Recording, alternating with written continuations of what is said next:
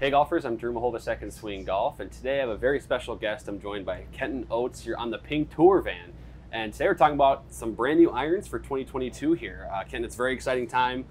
Ping i230 irons. So very exciting as someone who's played i210 now for a few years. So I'm very excited to learn more about 230. So first of all, Kenton, just kind of introduce where i230 came from. And because I know you guys are a little unique in kind of your, releasing the products maybe every few years for a player's cavity iron in particular. So talk to me about how this concept came about. Yeah, so obviously replacing an i210, you being a user, you understand kind of the responsibility that's going to go into our engineers on their plate there. i210, this series iron is always, we're asking a large, wide variety of things from it. We want, from yourself to 15 handicaps to be able to play it, as well as, Tyrrell Hatton and Victor Hovland. Sure. So it casts such a wide net that it's gonna take some time, and we're not gonna put it out until it's right. And obviously the world kind of got a little crazy during a time frame when maybe it should have come out. And then I think the big message with 230 was we want to improve it, but we want to make sure that we retain the benefits that the 210 was giving it as well. So that was the big compromise. We want to make it better so we can put out a new product, but we also have to retain all the great things that the 210 was. For sure. So let's kind of dive into that tech then. So what's all under the hood there? I know there's a lot of, probably some similar things from i210, of course, but like you've mentioned, you're improving them, you're refining them. So kind of just give us the rundown on all the tech that's involved. Yeah, I think the two main things that we wanted to prove on the 230 were look, feel, and sound. We wanted to try to streamline that so every iron felt and looked a little bit more consistent than it was. Like the I series line since i20 maybe, might have been, I think it was i20, started to have more of that progressive look where those long irons get a little bit bigger and the short irons get a little bit smaller. Well, on the 230, we wanted to try to streamline that. Well, you still get the higher launch and big forgiveness of that bigger 4-iron, but let's try to make it look more like your 7-iron. Just from an aiming standpoint, that's going to make it a lot easier. And then from a feel standpoint, we really wanted to clean up the feel. We had the i210 long irons have a slightly different feel than the short irons. And we just really wanted to not only make that more consistent, but we wanted to try to make it so that it was better throughout. And so the way that they did that was, and you'll see this is drastically different looking from this perspective, right? So there's still a CTP weight in this this club. It's just tucked behind that badge. And then this piece right here, this aluminum piece goes over the top, and that's really controlling our sound. So a lot of our initial feedback with guys is this feels much more like an iBlade or a Blueprint, a smaller club than the 210 did. So that's great when guys have that feedback. And then from an offset perspective, especially this is a 7-iron, you're not going to notice it as much, but you get that 4, 5, and 6. It's definitely a little bit less in those longer irons. Sure. Now talk about the, I know the Micromax grooves have been really popular with irons, so there's more of them there too. So and then testing with like i59 and then i525, they've been really consistent from a variety of lies, at least in our initial testing. Yeah, our testing as well. We obviously put this through a bunch of robot and player testing at Ping, and a lot of us in the office did the 230 Micromax test, and I remember doing it with a pitching wedge, and you were like, there's no way this is what's actually happening. We'd like spritz the club and the ball with a little bit of water, so simulating like a dew-like morning, and like it was like gone and like spinning. And you're like, how is this possible? So the story there is really, really cool. So on those, it's not going to be like if you're in heavy rough, it's not going anywhere. It's like that in-between lie. Like you're going to reduce a little bit of your flyers, and then really that dewy morning, or you're in that first cut where it's just sitting down, you don't know, you're just going to get a lot more consistency. Instead of losing, say, 6 to 8 degrees of launch and 4,000 RPMs of spin, which say you lose 1 degree of launch and 1,500. So your back to front yardages are going to be a lot more consistent throughout the day, which is hopefully going to help you play better golf. And you just know what to expect a little bit more. The expectation is there. There's less, the variance one goes from here to here. You don't have to play for so much variance, which is great. Absolutely. And then I also wanted to point out just the color coding chart that Ping uses. And I know that's been a staple for Ping irons for a long time, but I imagine this is capable there as well. For sure. You're going to be able to, in the I line, some lines you might know through the past there's some variance, there's some restrictions. The I series line will always be a situation where you can get maroon to gold. So, and then lastly, I did want to touch on just what the tour adoption process is like in general, and even specifically for i230. I know it's a little early for you guys here still, but What's that process like? And I know you mentioned some of that feedback you've gotten already from the Yeah. tour pros, but talk to me a little bit more about that. Yeah, I mean, launching an iron in the middle of the year probably isn't our team's favorite Yeah. situation because it's hard to change an iron. You gotta put it through a lot more tests than you do a driver. Like we gotta make sure we gotta hit off side hill, rough, all that jazz. But it's been really, really positive, and we've already seen, I would say, 5 or 6 players worldwide put them in play. Okay. And I think that's a testament to the engineers. They did a great job of not changing the characteristics and performance that the guys are seeing, but now they're getting the benefit from the Micromax groove, from the cleaner look and the better feel. So they're not seeing their launch and spin change that much. So they're like, okay, this is an I-series iron. I've played 200s, I've played 210s. I like the way this one looks better, it feels better, and these Micromax grooves might help me save a few shots. It's been pretty good to see 5 or 6 guys switch, and then over at a major championship last week at the British is pretty exciting for us. Yeah, that's very cool. Well, we're very excited for the i230 irons. Kenton, thanks for taking the time. We're very excited to get the testing in as well, but thank you again, and good luck this week as well here at the 3M Open. Perfect. Thank you, Drew. Well, from the Ping Tour truck, now we're at the Tour van at Second Swing in Scottsdale, and we've got Bradley Harrelson today with us. Bradley, we have you here largely because you're a Ping player, and you have been playing i59 irons, but i230 looks like you're pretty intrigued by it. You've done some very initial kind of warm-up testing here, and your face is kind of lighting up. So give me kind of, tell the viewers a little bit about, you're playing i59, the setup you have now, maybe the numbers that you're getting with it and what you like about that club and don't like about that club, and maybe then why i230 has you so intrigued. Yeah, so 59's been great for me. Yeah. Smaller profile coming from iBlade beforehand, and they kind of discontinued that, so I moved into 59s. Yeah. I'm already kind of a low ball hitter, so the 59 with a little bit more spin that it was producing, just kicking the ball up in the air, wasn't having as many height issues as I used to. Yeah. Heard about i230 from a couple guys that I know at Ping, kind of telling me, hey, there's a new club coming. Give it a look. Saw pictures, loved it. Getting in here, I'm already loving the feel of it. Right. And it's solving the height issues with a little bit more feel. Right. Which is what I'm really liking. 59s can get a little bit clicky. Yeah. Okay.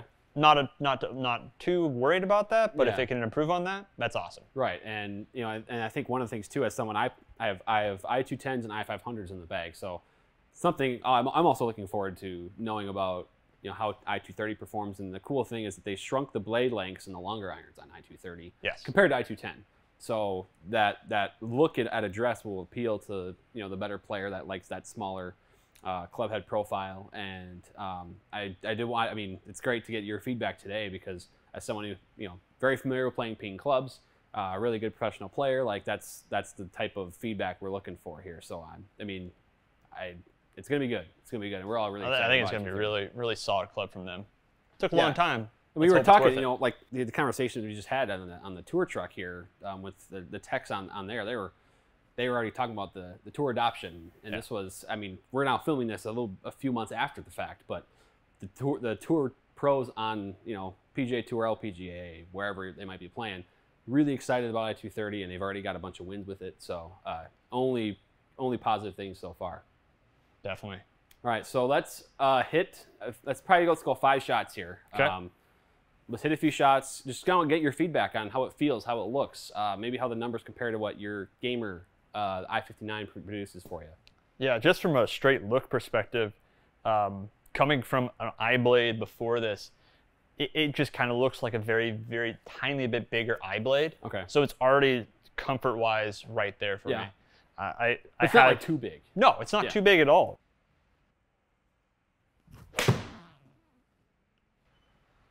Wow. I mean, how straight that first shot is. Yeah, that works out pretty well there. Yeah, I'll take that. Those are good numbers for what I'm seeing.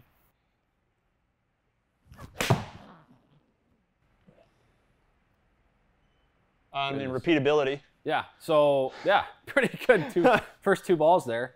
Dead straight. That one, I mean, if we're going to get really picky, that one had 6 feet, 9 inches of side there. So, and 6 feet to me, that's still playable. Little open face. I hope that's still playable. Baby little cut. A little longer there. A little hotter off the face on that one. And direction-wise, I mean, the ball hasn't. I mean, can yet. I have a set now? That's the question. Yeah, the ball hasn't really curved yet. We're 3 shots in, and the ball has moved offline maybe a total of 10 feet. Oh, there's one that's going to move a little bit. Well, maybe. I guess my standards are a little high. Well, you're like a professional player, you know. I mean, standards are high, right? Yeah. So all professional players are like that. But so, what do you think about? I mean, talk to me about the numbers and the feel. I mean, what do you think so far? I mean, number-wise, it's definitely coming off hotter. Yeah. You know, I'm getting the same kind of speed that I typically do. Ball speed's coming off a little bit hotter for me. Okay. It's not underspinning it. That's my normal kind of spin rate. I'm a low spin player. Getting as much as I can is great. Because one of the things maybe I know you probably wanted to look into was I-59. You said was helping it produce more spin, so it's kind of helping you get the ball in the air a little bit. But you don't want to lose that with this club. No, and I'm not. And that's the nice thing is, you know, height 134 feet. To me, that's perfect. Oh yeah. Because that's able. I'm using landing angle to stop a lot of my shots. Yeah. And I'm used to it running out a little bit. I'm not used to having it grab. Yeah. Let's maybe go a couple more here, and then we'll talk about all the numbers here. It's a little chunky, but it's still going to be. Goodness. See, that's you know, if that's your miss, I mean, I'm just quickly going to bring this up because this is the miss, right? Yeah. Now, it's going to get there a little differently. It's going to roll out a little bit more because of the low spin. But hey, if that's your chunk miss, I think you're going to take that. I'll take that all day long because it's playable, and I can get away with that. Oh, yeah. I don't play as much. Yeah. But missing a shot, still having it green side, just going to allow me to work around that ball instead of it being 20, 30 yards short. Right. I mean, your ball speed dropped from your average 3 miles an hour. So it's not like that, you know, if that's club speed actually picked up, so that was kind of fun. Maybe I need to swing a little slower.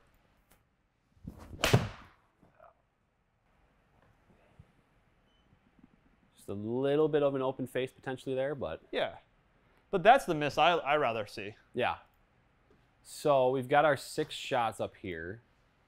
I'm going to actually try to bring the map up that way. There we go. So, I mean, from a consistency standpoint, that's what I'm looking for all day. Yeah. Directional, I can choose and I can fix. Yeah. Sleeping a little odd some days. That's what it is. And also, I did want to try one. So you can see these I guess deviation numbers. I wanted to just try one and take this out just to see that spin number and look at that. So you're out of the. I mean, these are the 5. I guess good contact shots that you had. You had the one that was a little chunky, but the spin deviation of just 77. And so you look at the... I can play that all day. I mean, you're at 57, 58, 57, 58, 58. So that's pretty consistent right there. Yeah, every other deviation, the ball speed, I like that coming off at just a 1 mile an hour deviation. Yeah. It's just the face is so much more consistent. That's something we always... As a better player, when they talk about, they don't show you the actual cavity and they have it hidden, you're always worried that it's like hollow and you're going to get poppers off. Could it get, that flyer or that kind of one that goes a little further and you're like, how did, Yeah. This is solid. Yeah. This feels like a blade. Yeah. It looks very similar to a blade. It's that close where these could go in my bag, even just off of that, but off of looks. Yeah. They can go straight in the bag. Right. The other thing, too, I wanted to point out was the Micromax grooves, too. So that groove design, like a couple extra grooves on the face, a little tighter spacing on them, adding a little more consistency. I know that was in I-59. They incorporated it into I-525, now I-230s. And, again, the name of the game for Ping has always been consistency. Yeah. Well, it's also got that hydro pearl finish, too. Which in Arizona, you wouldn't think about it, but in the mornings... It's really dewy, and it's when the maintenance crew light the water. So getting that same consistency off the spin when I'm practicing in the mornings before it gets too hot, really consistent. Yeah, and that of course applies to someone like me in Minnesota. Yeah. When it rain, sometimes snow, there's a lot of different conditions versus Arizona, but same thing applies. Consistency there. So really good stuff here. I think the I-230. And I mean, do we know if it's going to go in the bag for sure yet? There may or may not be a set on order already. Okay, good. But it's great to hit them, and just get that confirmation of what I was hearing. Right. Well, we confirmed it was 7-iron. We've got the 4-iron here we can also test. So let's hit a few of those. And just before you hit again, maybe tell the viewers, numbers-wise, what roughly you kind of like to do with 4-iron before you hit some shots here. 4-iron, I'm looking like 210. Okay. Right around there with the 4-iron carry distance. Okay. My ball flight comes out a little lower, so yeah. It sometimes is a little shorter than that. Yeah. But I like that 210 mark. Okay. With that 5-iron though, or that 7-iron there, this might go a little farther. Yeah. Kind of like that. That was pure. That was pure. Okay. Oh my gosh. Looks like I got a little bit more yardage. Yeah. Launch angle 1.49. So I know you're worried about the ball getting still in the air. Still 110 feet or 109 feet of in the peak height there. So it's not like it's like going too low and not spinning enough, I guess. No, I really like that.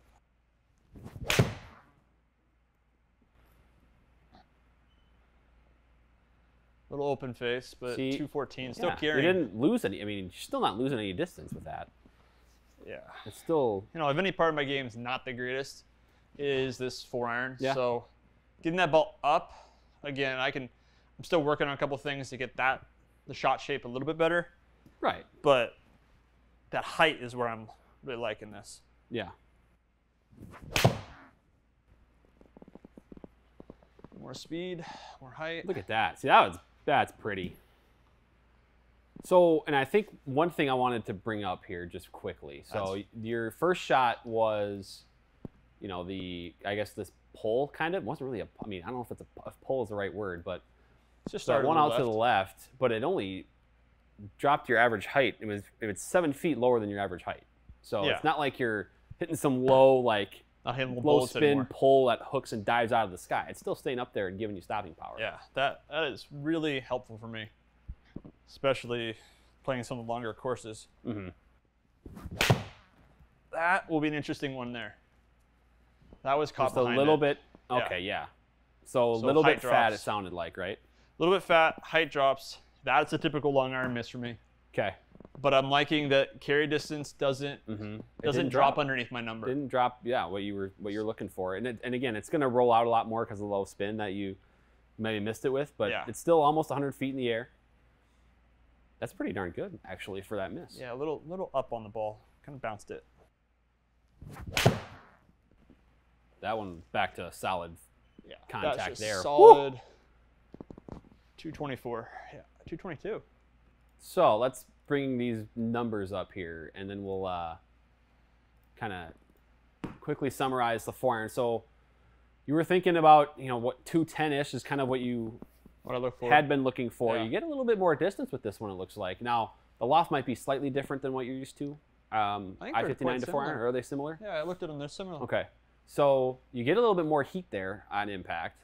And I thought the miss that you had, quote-unquote miss, was, I mean, it's on the dispersion map, it's just slightly, I guess, shorter, but it's not even the shortest carry of the 5. No, the open face miss was. You're still within probably 10 yards of the exact target line, not even. Yeah. So, I mean, you have to be pleased with that, right? Oh, I'm 100% pleased with that. That's it. It just reaffirms that they're increasing every year. They're bettering the irons. Right. And I can have a miss hit like that. With the 59, it might have been like that. Yeah. But it's definitely going to drop off in height. Yeah. On this, I think there's a little bit more bounce on the bottom of this. Yeah. Even though I don't take much of a divot, I'm using that bounce. Yeah. On the fat shots. Yeah. The nice thing about this is I actually feel like there's more in the tank if I needed to hit this harder, which for off the tee, I can do that. Yeah. Which gives me more options. Yeah. So I would imagine a lot of the scenarios where you're going to use this club, long par 4s, or maybe a short par 5, a shorter par 5 where you're going for it in 2, and you need the stopping power, but you also need the precision of an iron shot. That's it's the height. That's the height. That if I'm keeping it right around the same height as the 7-iron, yep, that's what we look for. Let's just for the fun of it, right? I think this is the one that, yeah. So we take that out, we raise that up a little bit more on the average because that was the one you chunked and it was I think 95 feet. And it's 95 feet. So you bring it up and you're right in that ballpark. So I got one more for you. Let's do it. So with the versatility of this is what I want to test. Can we hit it low still? Oh yeah. Oh yeah. So what'd you do there? You just kind of hit a little knockdown one? Yeah, it's more that tee shot for out here. Yeah. To see that while also seeing the same height as my normal shot. Yeah. You can go back right now. Yeah. Versatility. You hit that knockdown low, kind of, I don't want to say wind ball, but you know, the chaser. The wind ball, yeah. The chaser off the tee. As the guys at Stanford say, it's the seed ball. The seed ball. Yeah. Because you're just, you get multiple shots in the bag with those i230s. Pretty good stuff. Like it. All right, so Bradley, testing complete, i230 irons. Kind of a fun one for us where we got to start at the Ping Tour truck and then we get to come down to Scottsdale, test with you for i230. So really good feedback, I thought, from you on those irons. Yeah, they were really good and consistent. Yeah. That was one of the things that we've heard about them is consistency, building off i210 success. I think they've created a club that's kind of a mix of a couple of their older clubs, added benefits of it to create this new i230 here. Yeah, really good. And I think the question we always ask, and we'll answer ourselves too a little bit in the final thoughts section here, is who's it for? So i230 definitely targeted at kind of a better player, but talk to me about the players when you're in a fitting. Someone might be asking about i230. What are you going to tell? What type of player do you see yourself fitting for these clubs here? In i230, I mean, the better player is definitely up there, but the mid handicapper could take away a lot of the forgiveness that comes out of this head. Yeah. Maybe they do work the ball. Maybe they're a predominant player that likes to see the ball work. Yeah. I know a club like a G410 and G425 would be a straight club for them. Yeah. But they can still get that ball flight out of and not lose too much of that forgiveness level there. So I think there's a good range of mid handicappers, to pros that can benefit from this club. Right. And I think the consistency and forgiveness on a couple of maybe shots you didn't quite hit perfect, but you still saw the result was still really good. So I think that's a good point to make about not necessarily all single-digit handicappers are going to play this. You might see someone creep up into maybe the double digits, but they can still get the forgiveness they need. But also, like you said, if they need to work that ball or if they need to see a certain flight, they can achieve that. Yeah, it's always player preference and player dependent. Yeah. If a player likes a smaller option and they still want forgiveness, this is a great option. Versus like a blueprint. Yeah. Where if you got a better player that then wants some more forgiveness but doesn't want to lose that workability, this is also the good option for them. So you got two different styles that you're looking at from two different handicap ranges. Yeah. Where this club can fit in there. Right. And we also can do combo sets too. Yeah. And that's a good option for those players that need best of all worlds. Yep. You got maybe an i525 can mix in there with a little more forgiveness and a little bit more of kind of the hollow body type design, come down and the set i230, or you could just go i230 to blueprint maybe. Yeah, blueprint. One of the guys on tour is playing 59s and then i210s. So combos there, and there's all kinds of different options with these Ping irons. Yeah, perfect. Well, you know where to get fit golfers, right? In Scottsdale area, you get them here in the Ping Fitting and Performance Center at Second Swing. Bradley will take good care of you, get you some i230 irons, or of course at any of our store locations, you can get fit for i230, or you can go through the online fitting and support team at secondswing.com. But regardless, you got to get fit for these irons. A lot of consistency, a lot of forgiveness, a lot of great playability with these i230 irons. Bradley, thank you for joining. You're welcome. Doing the testing today. Good luck with those in the bag. Thank you.